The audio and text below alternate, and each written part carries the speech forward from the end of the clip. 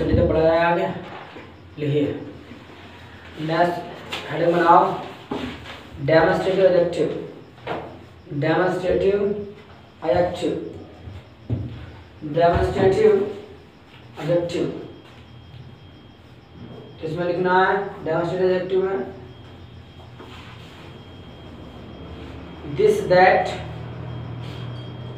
that these those certain certain certain other other such such any any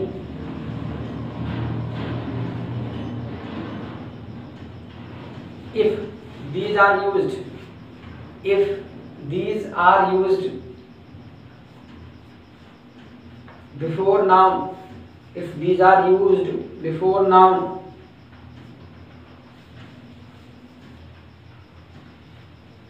these are called demonstrative adjective. These are called demonstrative adjective.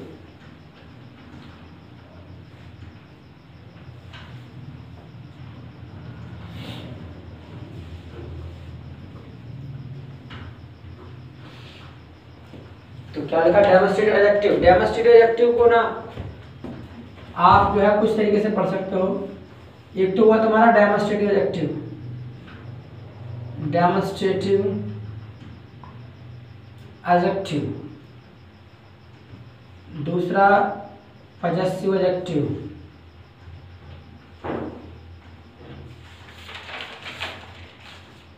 तीसरा interrogative adjective,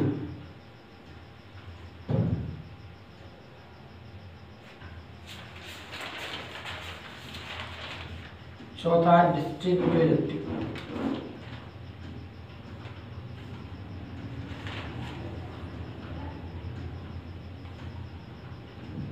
याद रखो ये चारों जो है ना, इन चारों को जो है हम बोल देते हैं प्रोनोमिनल एडजेक्टिव।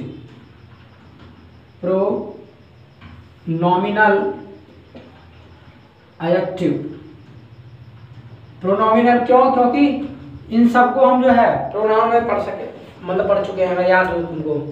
डेमोन्स्ट्रेटिव भी पढ़ा था, demonstrative pronoun, possessive pronoun, interrogative pronoun, distributive pronoun पढ़ा था कि नहीं पढ़ा था? उसमें भी तो था। तो सेम कंडीशन है, अगर यही डेमोन्स्ट्रेटिव के जो वर्ड है या इंटरोगेटिव के जो वर्ड है, पजेसिव के वर्ड है या डिस्ट्रीब्यूटिव के, अगर ये आ जाए इनके साथ नाउन तो तुरंत ही बन जाते हैं क्या तुम्हारे प्रोनोमिनल एडजेक्टिव, यानी पूरे ही बन जाएंगे। ठीक है, तो यानी कहने का मतलब ये है दिस दैट दीज दो, उसमें भी तो पढ़ा था तुमने, पढ़ा था ना? तो दिस दैट दीज दो इसमें भी है। तो बस अंतर कितना है यहाँ पर जो है, अब तुमको नाउन दिया होगा तो तुरंत ही एडजेक्टिव बन जाएगा। ठीक, जैसे मैंने दिया भी था एग्जांपल, याद हो तो मैंने कहा था दिस पेन इज माइन, और एक हमने बोला this is your pen, this is your pen. तो यहाँ पर दिस जो है ये क्या है? एडजेक्टिव है, और ये क्या है? प्रोनाउन। क्यों? क्योंकि इसके जस्ट बाद जो आ रही है वो आपकी वर्ब आ रही है, और इसके जस्ट बाद क्या है? नाउन। इसीलिए क्या है आपका डेमोन्स्ट्रेटिव एडजेक्टिव। ठीक, ऐसे ही हमने बोला सर्टेन बॉयज आर गुड। ठीक, तो बॉयज के पहले क्या रहा? सर्टेन, तो नाउन के पहले जो रहे वो क्या रहेगा? एडजेक्टिव। इस तरीके से, ठीक, इस तरीके से हम प्रयोग करते हैं डेमोन्स्ट्रेटिव एडजेक्टिव का। बस ये नाउन के पहले आ जाए तुरंत बन जाएंगे डेमोन्स्ट्रेटिव एडजेक्टिव, इतनी सी बात है बस। ठीक, इसको लिख लो, उसके बाद आगे बढ़ते हैं।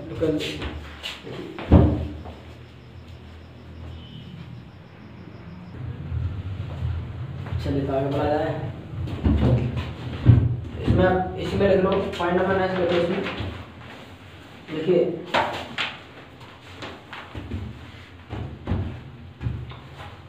such and any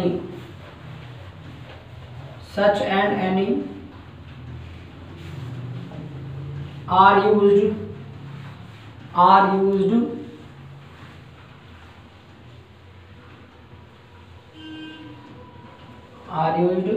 in singular as well as in plural, यानी इनका प्रयोग सिंगुलर में भी होता है और प्लूरल में होता है, दोनों में होता है। ठीक, सच और अन्य का, जैसे हमने कहा एग्जाम्पल के तौर पर सच बॉय इज गुड। दूसरा कहा हमने सच बॉयज आर गुड। ठीक, next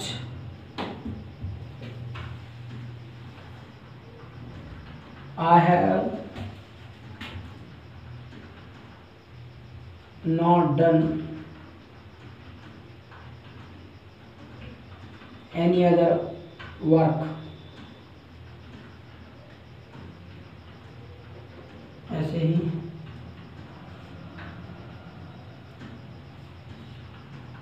I have not done any other works।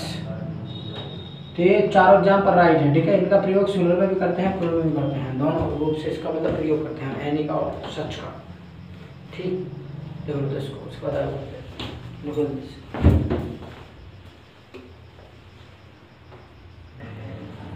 चलिए तो बोला जाए आगे।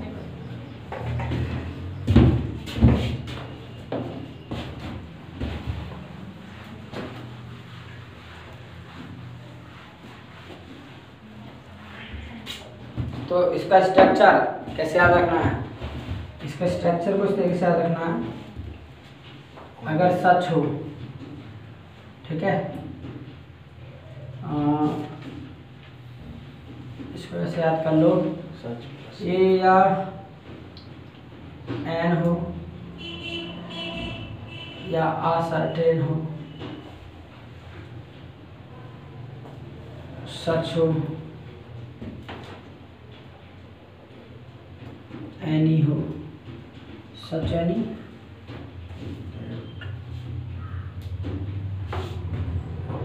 या फिर अनदर हो। ठीक, तो उस केस में जो आने वाला नाउन होगा वो कैसा होगा, SCN, सिंगुलर काउंटेबल नाउन, यानी सिंगुलर काउंटेबल नाउन का प्रयोग होगा। ठीक, जैसे और एग्जांपल देखें तो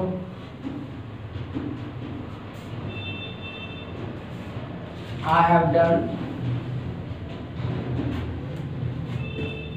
another work। Number 2, I have done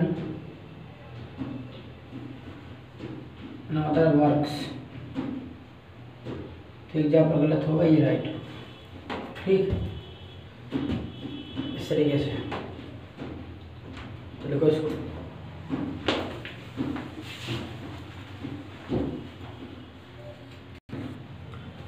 इसको करेक्शन करेगा, सच एंड नहीं आएगा, सच एंड के साथ तो दोनों आ सकता है, दिस और दैट, दिस दैट, जो सिर्फ सिंगुलर आएगा, बाकी उनके साथ तो दोनों आ सकता है, सिंगुलर भी आ सकता है, प्लूरल भी आ सकता है।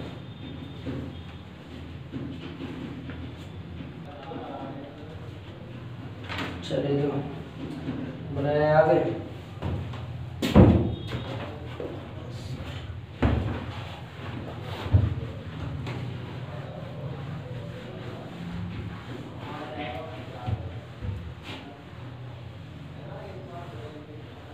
इसके अलावा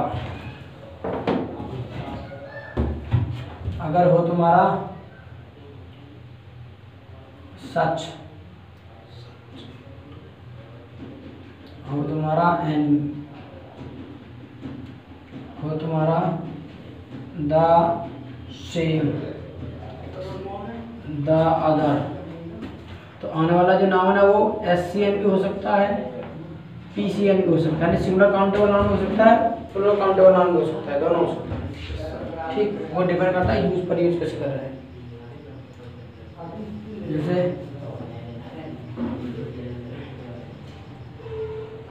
such a boy came to meet me। ठीक, such a boys came to meet me।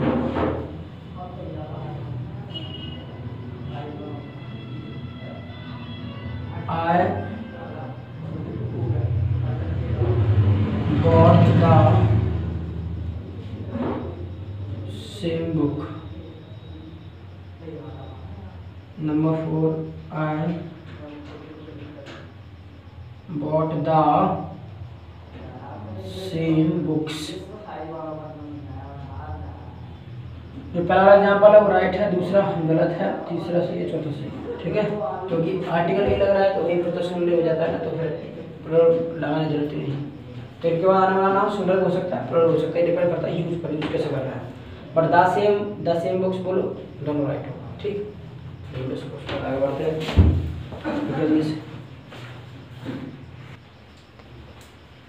चलिए तो पढ़ा जाए आगे।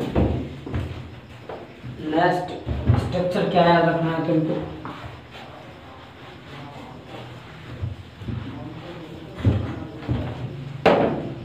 अगर हो तुम्हारा क्या, अदर हो, सर्टेन हो, दीज हो, दोज हो, इसके बाद आने वाला जो नाउन होगा वो मतलब PCN ही होगा, प्लूरल ही होगा, यानी प्लूरल काउंटेबल नाउन होगा इसके बाद आने वाला नाउन। ठीक, कैसे एग्जाम्पल के तौर पर देखें तो I met certain boys. I met certain boys, तो सॉरी certain boy, ये वाला रॉन्ग होगा, ये राइट होगा। ठीक, क्योंकि इसके बाद आने वाला नाम हमेशा प्लूरल होता है। ठीक, ठीक है, तो देखो आगे बढ़ते हैं।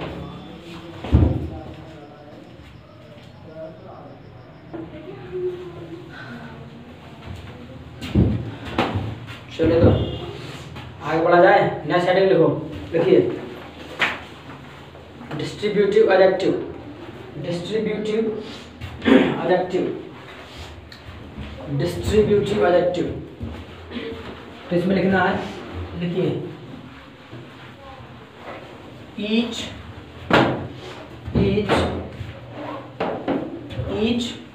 Every, either neither, each every either neither are called distributive adjective, are called distributive adjective।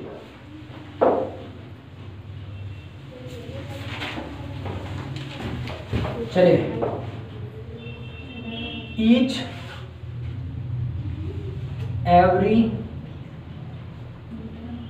either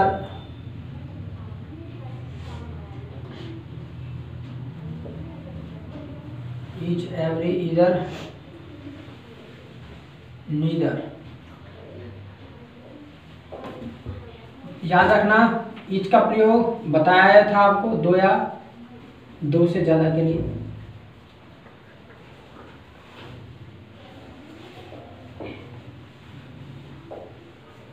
every का प्रयोग दो से ज्यादा के लिए ही करते हैं।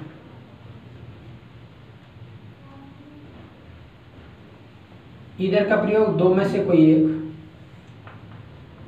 दो में से कोई एक, और नीदर का दो में से कोई नहीं, दो में से कोई नहीं।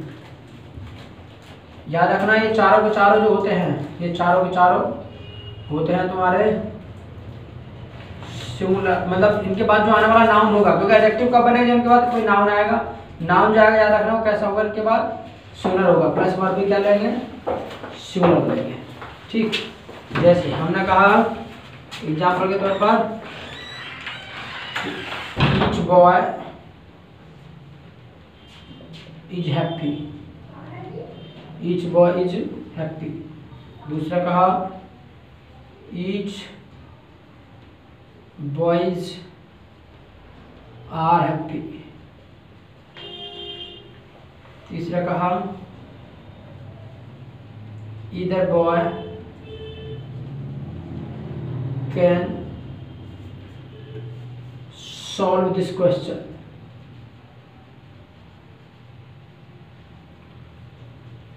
मान लो तीन ही देख लो, पहला एग्जाम्पल राइट है, दूसरा गलत है, क्यों, क्योंकि यहाँ हो रहा है और वर्ब भी गलत ही है। इसके अलावा इधर बॉय ये सही है। ठीक है, इधर बॉय मतलब दो में से कोई एक इस क्वेश्चन को सॉल्व कर सकता है। ठीक, ऐसे नीदर हो जाएगा। तो आज के लिए इतना ही छोड़ेंगे। ठीक है, so it's all for today, सो इसको कीप लर्निंग, कीप